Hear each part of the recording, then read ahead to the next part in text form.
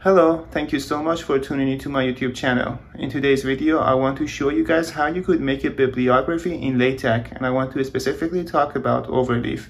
I want to show you guys how you could make that bibliography very easily. Let's get started and see how we could do that. As I said in this video, I want to talk about an easy way to cite a paper in Latex, or an easy way to create a bibliography using Latex, and I'm going to be specifically talking about Overleaf. One of the hardest things when it comes to writing a thesis or a paper is to make a reference list ready, which is commonly referred to as bibliography.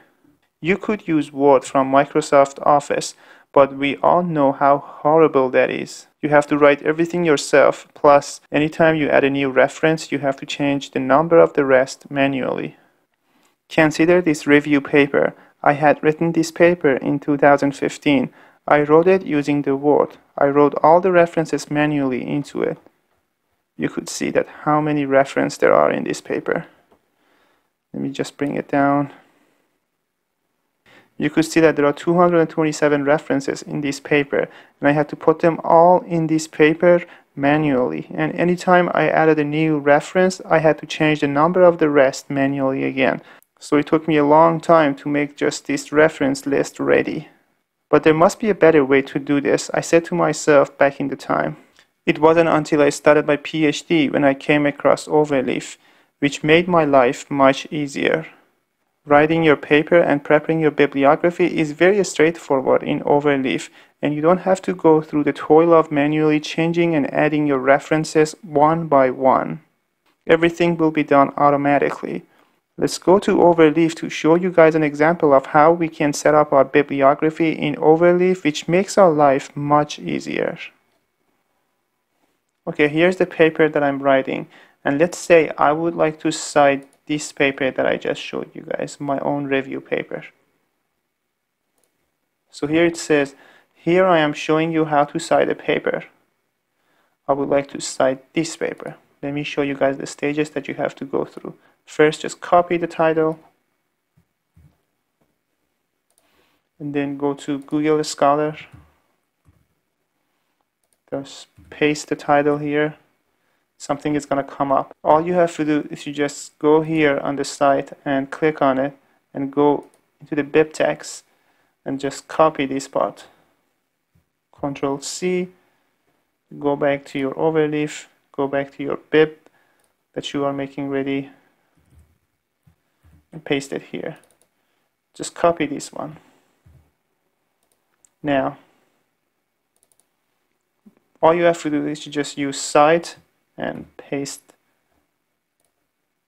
this title here, this name here, Morteza 2014 ZNO. And now, just compile it.